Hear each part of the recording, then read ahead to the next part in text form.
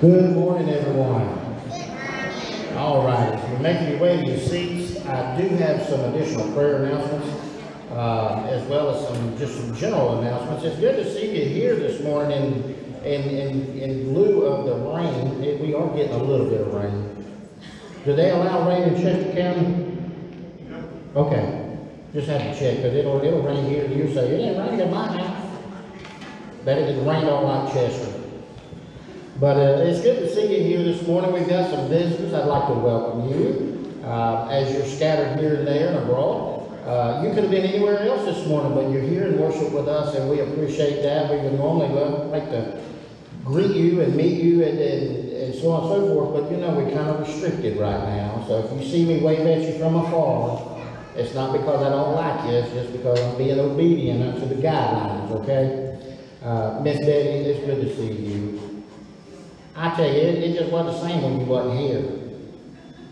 But I do have some additional things. The sign-up sheet to go to Samaritan's Purse is located at the welcome desk back there right at the two doors in the kitchen. If you want to go ahead and sign up. We have 25 slots. And it will be the Wednesday night before Thanksgiving, which will be the 25th, I believe it is. And our shift is from 6 to 10.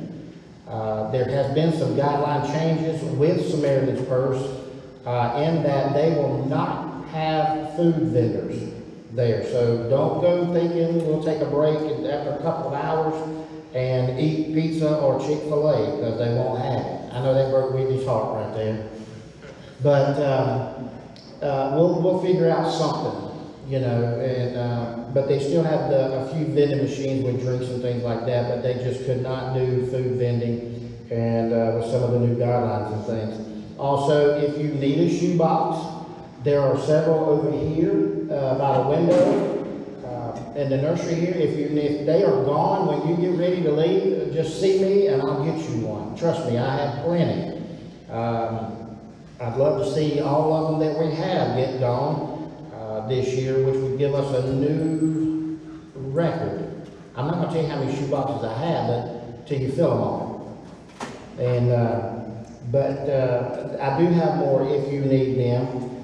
Prisoner packet information, if you need that, just contact the church office. We'll be able to give you that information. I don't have it right here before me, but we'll be collecting the stuff and the prisoner packets as well and getting them to the association by the end of November, I believe it is.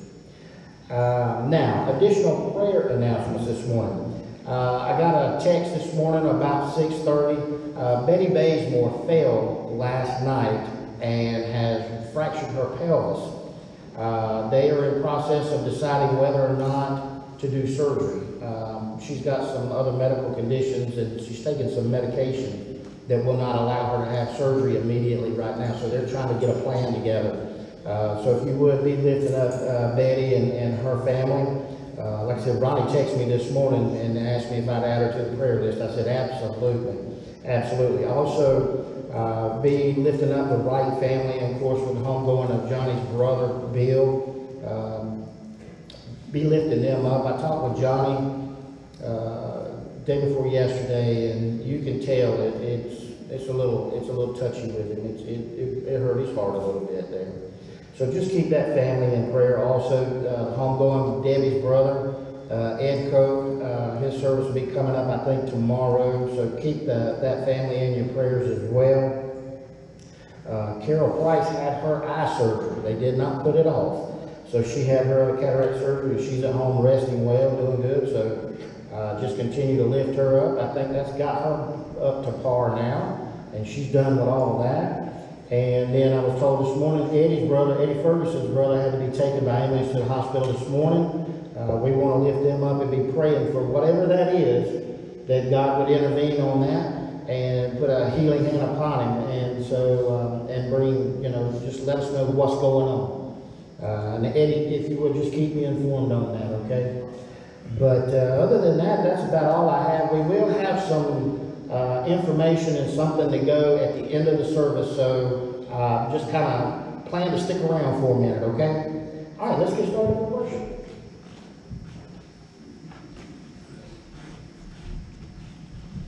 Good morning.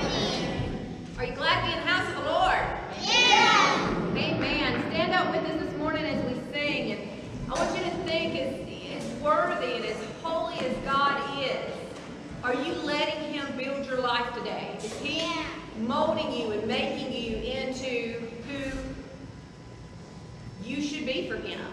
So just worship Him this morning as we sing.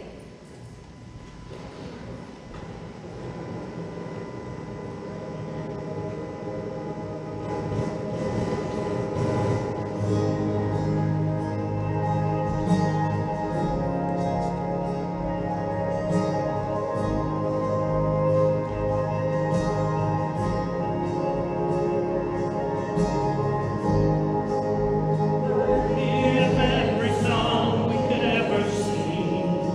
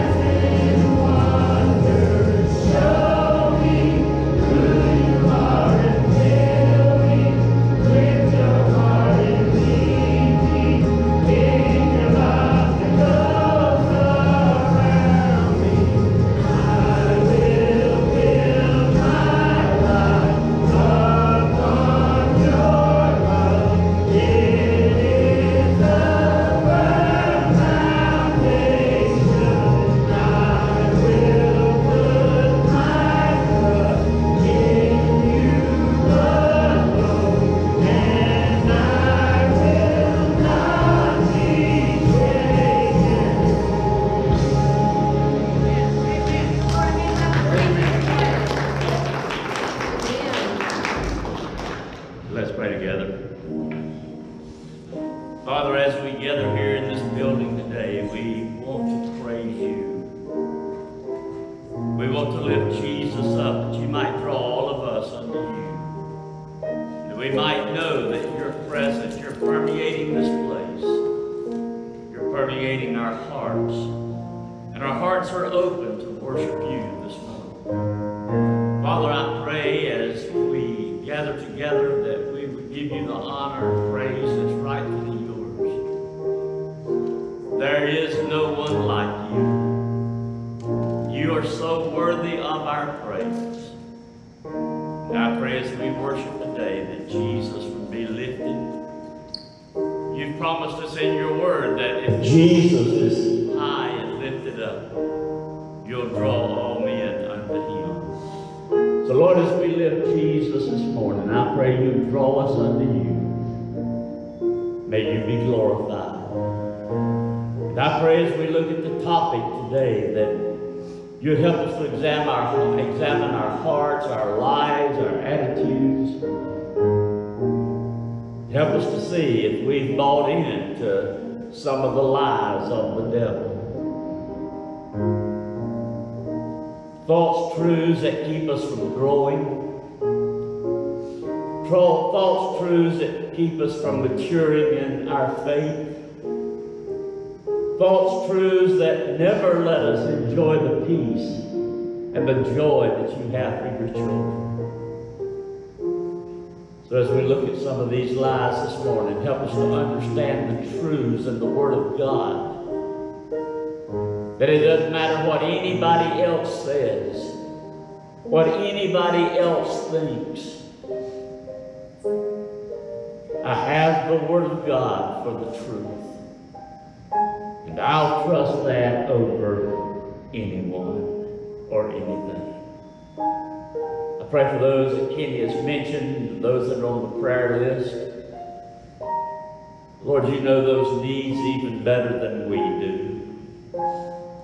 And it seems that in this time of chaos in our world, of disappointing news every day, of heartache that so many people are walking through, yet we also see there's sickness and death, heartaches that haven't taken a back seat to any of that. So I pray you'd encourage us today. Help us to understand the truths from your word, and we ask it in Jesus' name. Amen. You can be seated. It's good to look out and greet you this morning and welcome you to the Woodhaven Baptist Church. We are in our 5th month, June, July, August, September, and October. And this is the first Sunday we've had any rain on Sunday morning since before June. God has blessed us with pretty weather, and I'm glad that you're here this morning as we worship, join together our hearts in praise to the Lord that we're here in honor of what God is doing, not only here, but in our world. A lot of times we can't see what he's doing, but he is doing some things. Amen.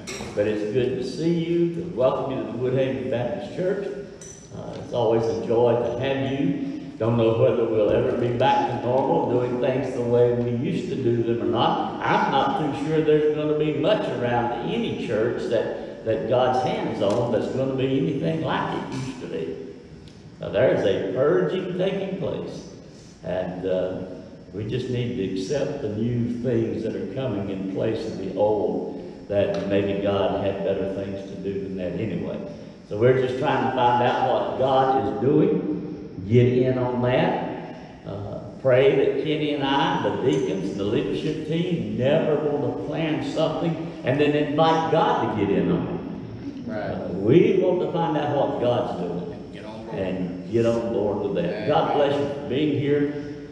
Listen closely to what God wants to say to your heart this morning. We're going to look at some lies people believe and truths to correct them. And I'll guarantee you there's somebody in here today that somewhere along church doctrine, biblical truths, you bought into the lie of Satan about something in your life. And listen to what God wants to say, because it's easy to do that.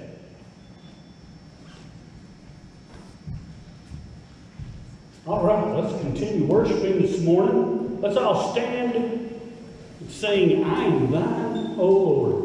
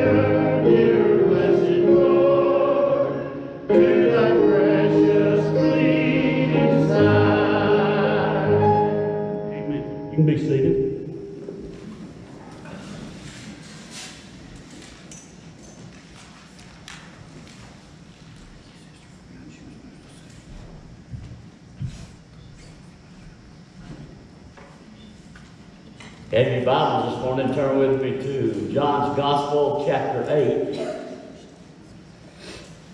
As we look at what I'm calling this morning, lies some believe, and truths to correct them. Lies some believe, and truths to correct them. And Alan's cleaned all of this off for me, so I've got all kinds of room here. And one of the things we miss, Kenny and I, is we don't have a screen. We were used to a screen. And so this has to be done as well. This is my screen. And just pray that everything goes well. Aaron, just a little more. Just a little more. It's very easy, if we're not careful, to listen to somebody, read something, or just try to analyze it ourselves, and through that Satan builds lies in our mind. Now, there's probably as many lies in Christian life as there are people in the Christian life. There's a lot of them. But today we're going to look at 4. 2 that I think really affect the child of God. And 2 that I think really is a hindrance from somebody to come to Christ. And if you've been around folks, if you've taught a Sunday school class, you've been a leader in the church, you've heard these. If you have been an active witnesser trying to lead people to Jesus, you've heard them too. So let's look at what the Bible says about these 4 very important truths that should correct the lies that we may believe. Some people go to their grave never correcting them. Some people never mature, never correcting them. And anytime we entertain a falsehood in our minds or in our spirit, it's going to affect us in our walk. So let's see what God says about the lies that are before us this morning. John chapter 8, verses 30 through 32. Now, Jesus is beginning to predict his departure. You know, Jesus knew he was born to die. He knew that from the foundation of the world. And so in John's Gospel, John says that he has been predicting his departure or telling them about his departure. And we pick up in verse 30, Jesus is saying, in light of that, let me give you some words about truth and freedom.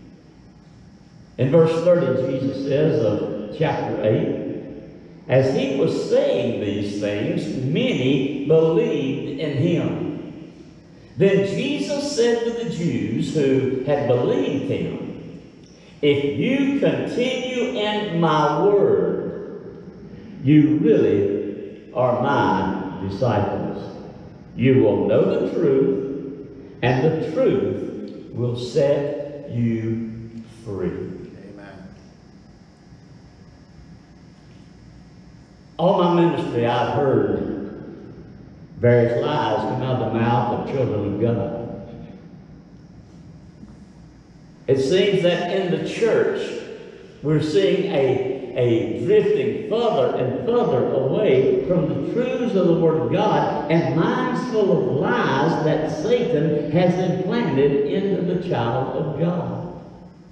Now, Satan knows he can't get my salvation. He knows he can't disrupt your salvation. But he also knows if he can get us just to listen to him a little bit, that we'll begin to buy into some of the things he wants to plant within us that will hinder our Christian walk.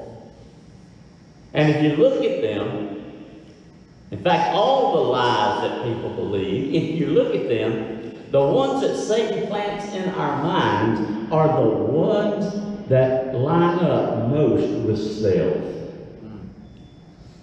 You hear them and you say, well, that's selfish. And then you hear it from Satan and the falsehoods that Satan presents, and you say, well, that's selfish. And self and Satan line up very much alike when it comes to the Word that we choose to believe is not truth in the Word of God. Statistics are showing today there is a disturbing trend happening in the church. Every decade, the church is mattering less and less than the decade before. Every decade, the church has less influence than the decade before. Every decade, Christians have less influence than the decade before. And what we're seeing in this pandemic that we're going through, I really believe, is God is purging out some of that stuff. And God wants our churches to come back bigger and stronger and more in love with Him than we ever have been. So that we, as a body of Christ at Woodhaven, don't start believing lies of Satan. In fact, I read something the other day that says that there are people in evangelistic churches that they were up in here and doctrine what the church believed, that it's slipping away. And there's even some in evangelistic churches that do not believe that Jesus Christ is the only way to heaven. That's it. And I guarantee if we would look at the doctrine or belief of each one of us here today, there would be some things that we would not agree on because we bought into a selfish lie of Satan, whether it be me or you, and we failed to look to the Word of God for the truths that will correct them. We need to understand that when a church buys into these lies, when a Christian buys into them, that our true peace, our true purpose, and our true joy will all be conflicted within the the church and conflicted within our lives. Because you cannot have the things that Christ has for us, the things God has for us, as a church or as an individual, believing selfish things is contrary to the Word of God. So I hope you'll learn something this morning. I hope you'll search your mind and see if you've been guilty of this at one time or another. I see unhappy Christians all the time. When troubles come, problems enter their life, they just don't understand the why of it. And because they believe one of these lies, they can't live a victorious life. And they go through their trials and difficulties believing that, and fail to understand that lies in our heart, our minds that we believe, come from Satan.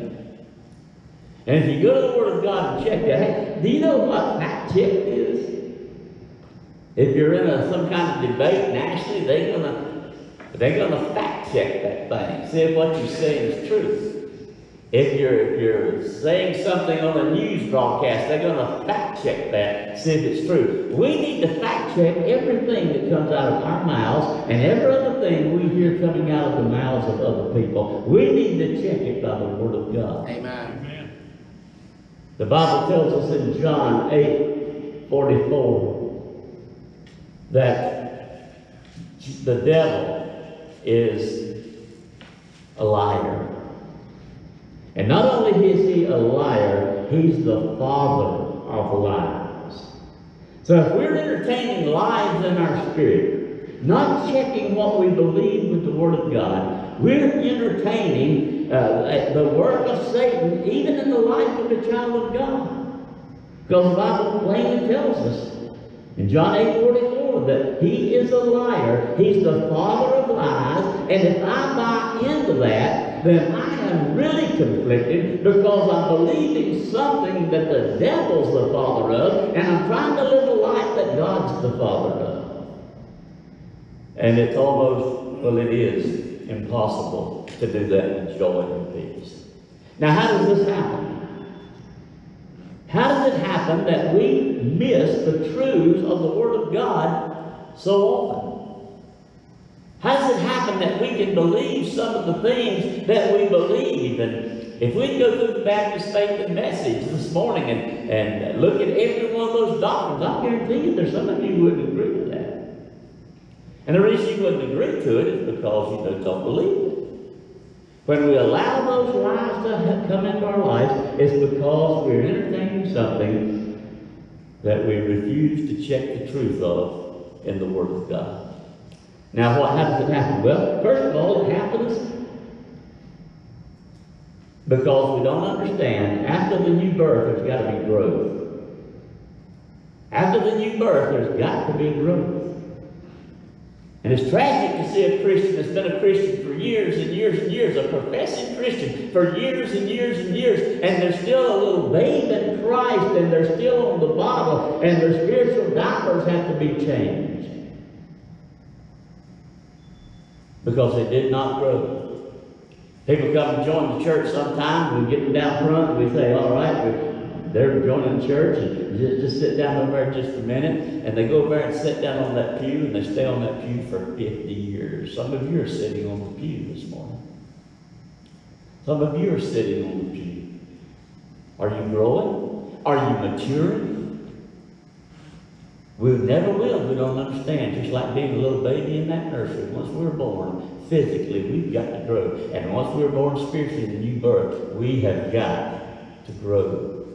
Another reason is our maturity, the thing that helps us to grow, is dependent on a daily infusion of the truth, the Word of God. Amen. Remember when we talked the other day in that sermon about Jesus, the Lord's Prayer, and He's praying for us? And He's saying, in essence, for the disciples and then for us, that we may know truth. Help us to know that your Word is truth, Father.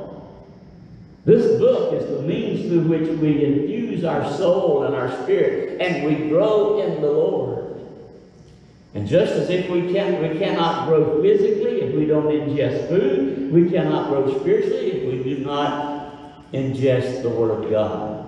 You know, Paul wrote to the Corinthian church, most troubled church in the entire Word of God.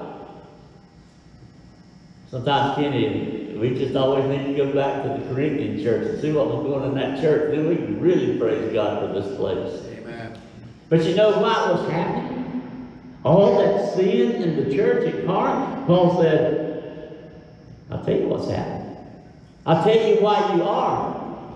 Because you're still a babe in Christ. You can't digest the state of the Word of God. You're still on pablum and milk, and you're not digesting the truths of the Word of God that helps your spirit grow and your soul be in tune with God. And there's a lot of Christians in churches today that sit on the pew, they'll sing the songs, they'll participate in worship, but they do not ingest this, they do not infuse this into their lives every day. Not only privately every day, but infusing it in worship, infusing it in Bible study. Folks, coming to church, worship, and Bible study, that's important to our growth. You wouldn't say, well, I need to grow physically, but I'm never going back to the grocery store. I want to grow, but I'm never going to turn this stove on and cook another meal. And if you don't go to the store and get the stuff, you don't cook it, you don't digest it, you're not going to grow physically. If you don't stay in this Word privately, corporately, in church, in Bible study, in fellowship with believers, then you're going to buy into some lies that is going to surprise you why you may come up with your doctrine. Sometimes we listen to others who've bought into the lies, and it sounds so good. You know, Satan can make things look so good that we think it's God doing it. But when he does that, we never see the after effect. And when he's presented, the Bible says there's pleasure in sin. If there wasn't pleasure in sin, we wouldn't have the rampage of sin that we have. But we forget the rest of that. But it's only for a little while. That's right. And when it begins to pay off, it stings us like an adder. It hurts when sin begins to pay off. And some of us in this room this morning, we are hurting today because of sin that was pleasurable at one time, but it began to pay off. So we buy into that. It sounds so good. And we also need to understand it happens because we do not understand where lies originate. And when we don't understand where lies originate, we get depressed, we get defeated, we get destroyed. Now, who does that sound like the work of? The evil one. The Bible says, be on the watch for him, for he's going around like a roaring lion, seeking who he can devour. And if he can get you to just openly deny Christ, openly reject Christ, he'll get you believing stuff that will never get you to the place that God wants you to be as a child of God. So this morning, let's look at these. The first lie. Life should be easy. You ever wondered that? Thought life was supposed to be easy. Well, let me tell you why it isn't. And it never will till Jesus comes. And we have to go back to the very first book in the Word of God, in Genesis chapter 3. At the fall of man, you get the consequences of that fall. And it's serious. It affects everybody that's been born since Adam and Eve. The first child Adam and Eve had came out of the womb with that sin defect. In chapter 16 of Genesis 3, God said, this is what's going to happen to you because you did what I told you not to do. He said to the woman, I will intensify your labor pains, and you will bear children with painful effort. Any woman in here can't give testimony to that that's had a child? Somebody said if a woman didn't have a good forgetter, they'd never have but one child. But somehow they seem to forget the pain that went through with the first one. God said, your desire will be for your husband, but yet he will rule over you. And he said to the man, because you listened to your wife and ate from the tree about which I commanded you, do not eat from it. The ground is cursed because of you. You will eat from it by means of painful labor all the days of your life. It will produce thorns and thistles for you, and you will eat the plants of the field. You'll eat bread by the sweat of your brow until you return to the ground, since you were taken from it, for you are dust, and you will return to dust. And then Job looks about, and he's going through what he's going through that none of us have ever gone through. I don't know anybody has gone through what Job did. And this is what Job says about it all in Job 14:1. Anyone born of a woman is short of days and full of trouble. Paraphrase that, man's days are few and filled with trouble. Every few days that man has, they're filled with problems. And in 1 Peter chapter 4, verses 12 through 13, Peter talking about Christian suffering.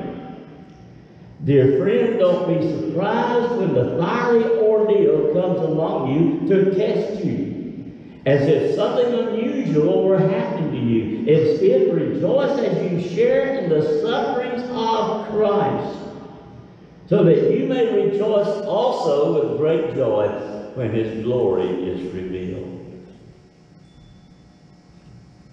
Preacher, life's just not fair. I thought when I come to Jesus and I gave my heart to Jesus, everything was going to be all right, and I would not go through anything after that. When we come to Jesus, we're just starting the suffering. Not only do we have the suffering that's attuned to what man suffers, when we come to Christ, we have the suffering that we have to suffer for Christ. Amen. And Paul says, count it joy. Count it joy when we do that. You see, we're suffering in this world because of the physical. We're physical, we're spiritual, we're soulish. But in salvation, in that new birth, not a thing happens that affects the physical. If I'm cross-eyed when I'm saved, I'll be cross-eyed after I'm saved. If I don't have much hair when I'm saved, I'm not going to have much hair after I'm saved. The physical is not affected by that. The new birth is the Spirit coming alive. And when the Spirit comes alive, it begins to fill our soul, our mind, our will, our intellect, our emotions. And the Spirit alters all of that when Christ is on the throne. But it doesn't help the physical very much. So don't buy into that lie that life should be easy. You did not get that out of the Word of God. You got it from somebody, either you or Satan or somebody, that thought when you come to Christ, that's the end of your problems. When we come to Christ, that's just the beginning of some of them. That's right. And don't think we're going to get out of this world unscathed, that we're going to get out of this world uncut, unhurt, unburdened. When we come to Christ, some of those problems just begin. Life should be easy. The second lie is, life should be fair. Now you hear your kids say this all the time, but in our hearts, God hears it from us. Daddy, that ain't fair. You ever had your child tell you that? Yeah. And if we're not careful, God has heard it from us, His child. For some reason, we think once we've been saved, once we're growing, even though we may be called to preach, we may be called to be a missionary, we may be called to be a Sunday school teacher, a leader in the church, that don't make anything fair. And if we're not careful, we'll look at the blessings of God upon some people. We look at the blessings of God upon Christians and wonder why we can't be like them. We look at the blessings of God even on lost people. Because the Bible says some things about them, things that happen to the just and the unjust, the righteous and the unrighteous. And we say, he don't love Jesus. They don't go to church. Man, they hook their boat up and go to the river every Sunday morning. Or they're out there mowing their yard and changing the shrubbery. They don't know Jesus, and look how they're being blessed. You forget that's all they're ever going to have if they don't come to Jesus. That's all they're going to have. But whoever said life was going to be fair? In Matthew chapter 5, verse 43 and 45,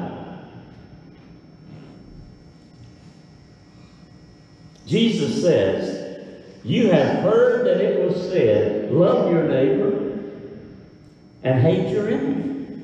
You've heard that. It's been said, love your neighbor, hate your enemy.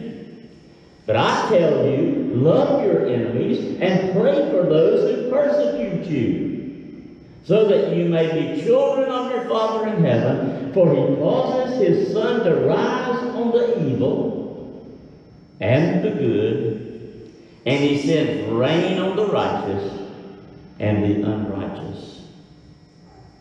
God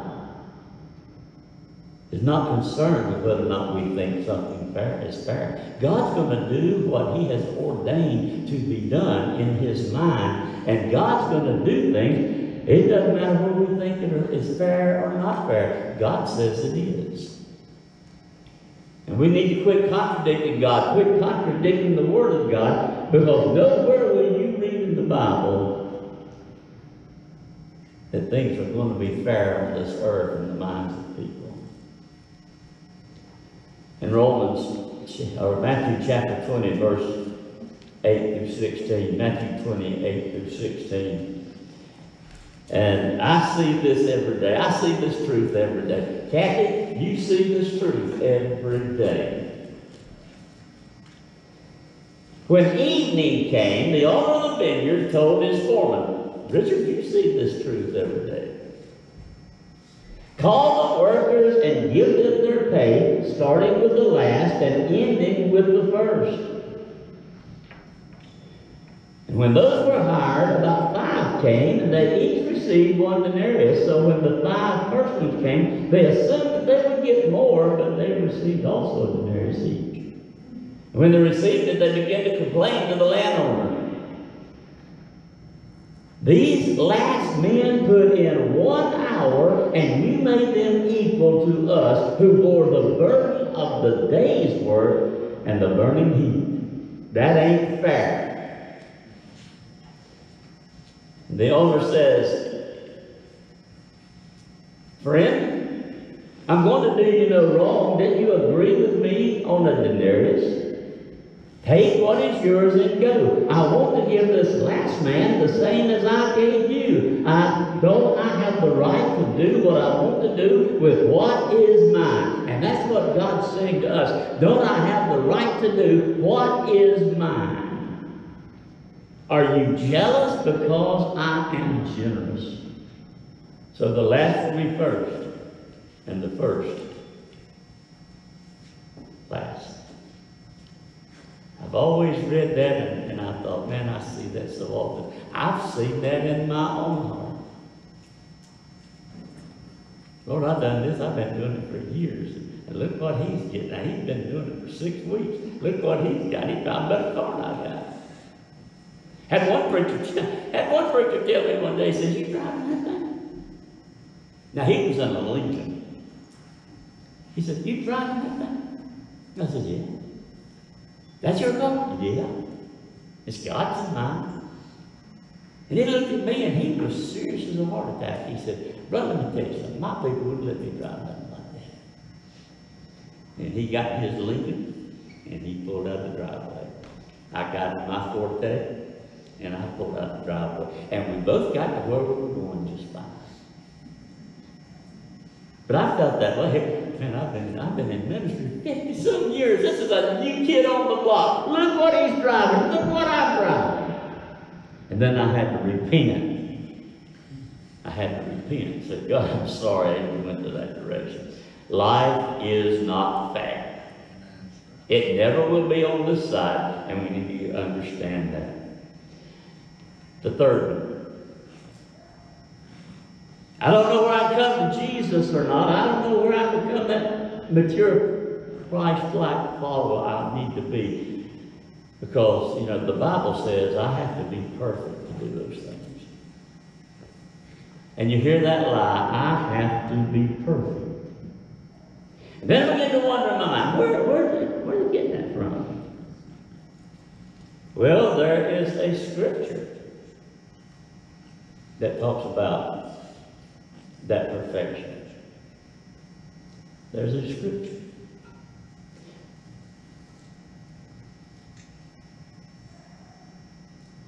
Matthew 5:48. Be perfect, therefore, as your heavenly Father is perfect.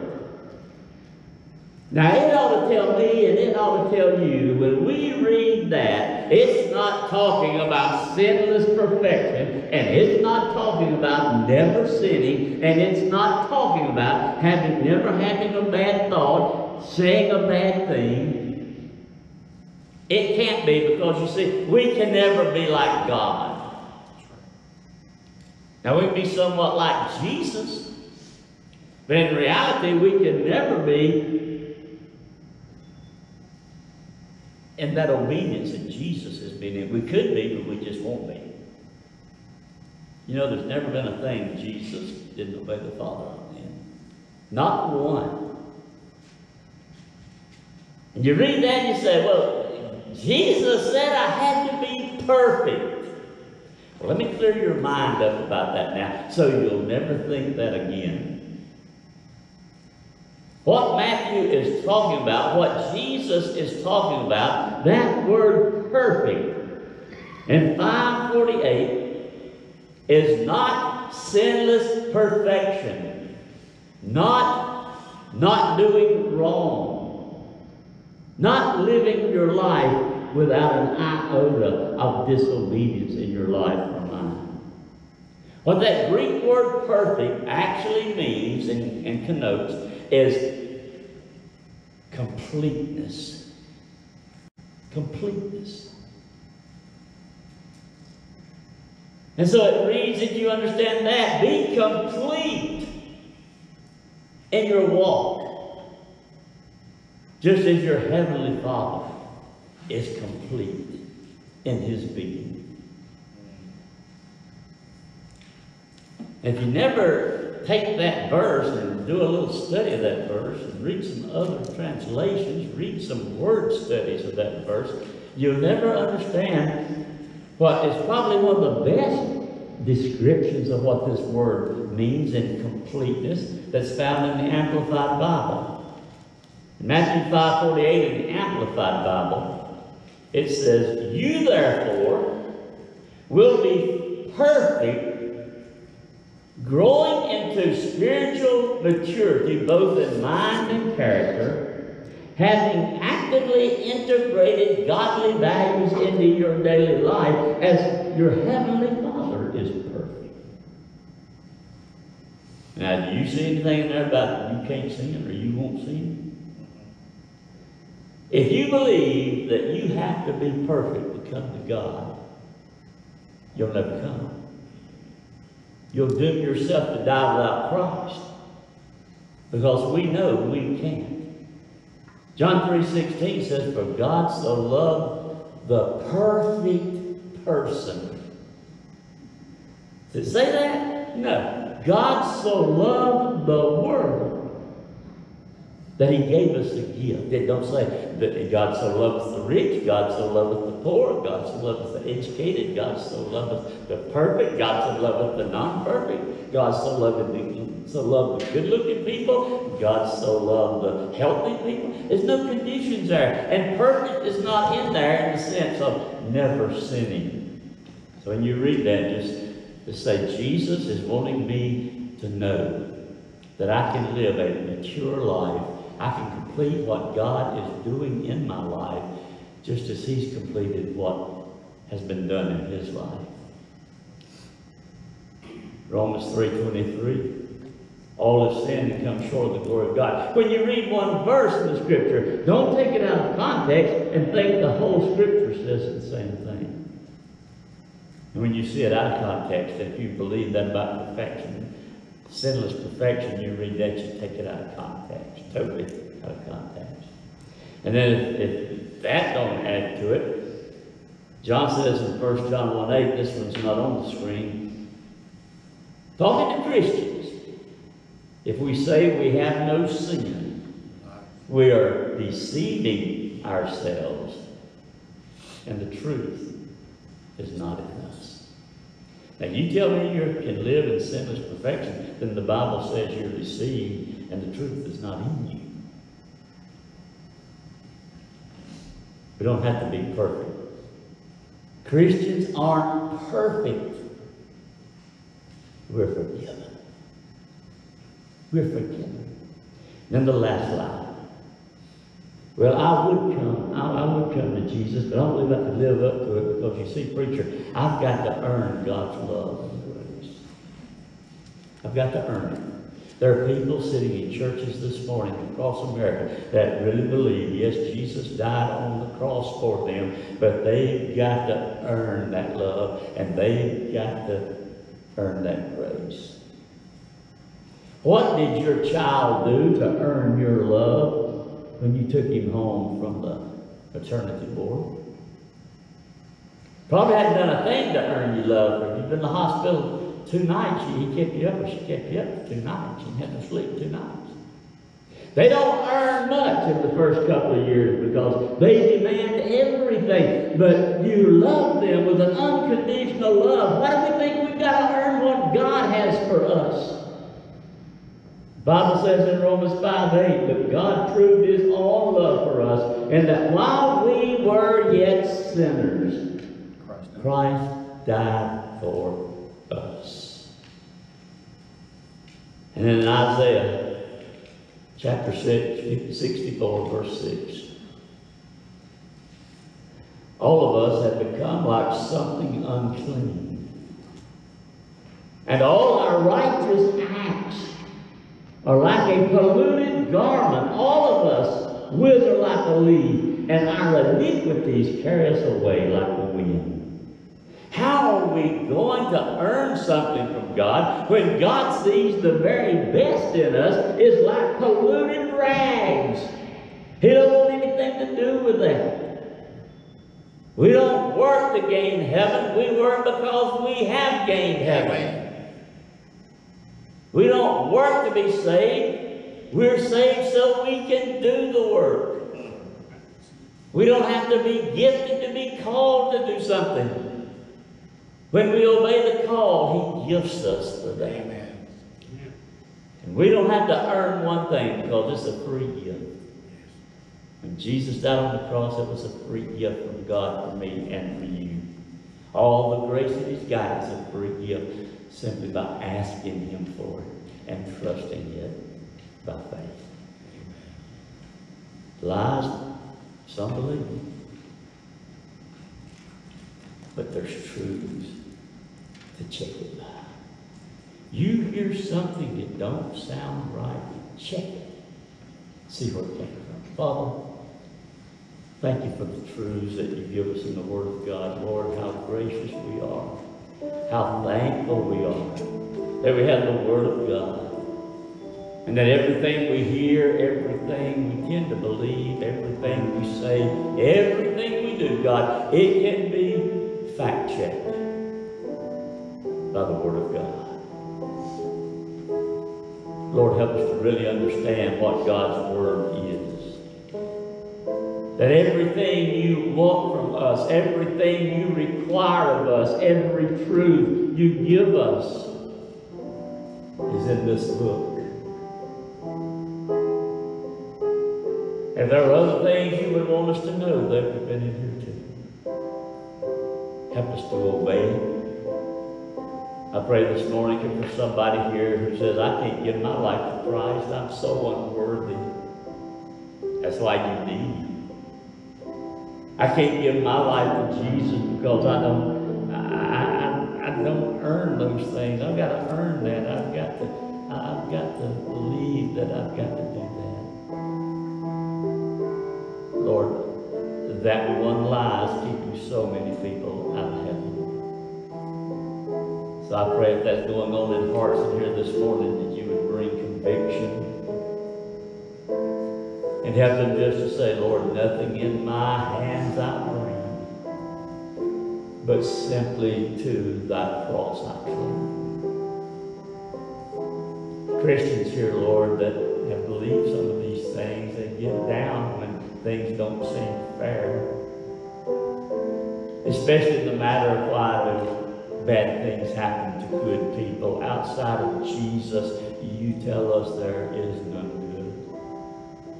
So Lord, just deal in our hearts. And when we go away from here today, may we thank you that we've caught something in our mind and in our heart that we have said we believe, but it doesn't line up with the Word of God. And we thank you for what you're doing in our hearts, either here in this building today or this week as people all over watch the video. Speak to their hearts as well, and we ask it in Jesus' name. Amen. All right, if you made a decision this morning, then see me or Kenny or see some, just go up to anybody who looks like they know what's going on around here and just say, I need somebody to talk to me about that. If they don't feel they're comfortable doing that, they'll sure get you to one of us that will. If you gave your life to Jesus, we want to know about it. If you decided you want to join this church, we want to know about that. And if you've recommitted your life to Christ, we want to hear about that too. Because see, sometimes in that recommitment of our lives to Christ, it's like getting saved all over again. It really is. So if you did that this morning, just see us before you leave.